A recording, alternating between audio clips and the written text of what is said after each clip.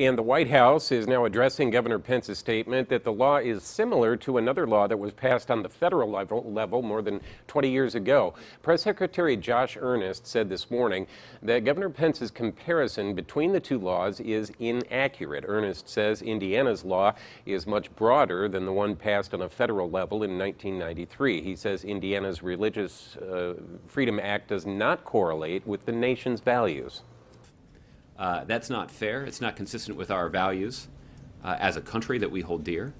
And I think that's what has provoked the strong outcry, and I think it's what has provoked the previously defiant governor to consider a position of changing the law. Earnest says the broadness of Indiana's law has potential to open the door to discrimination based on sexual orientation.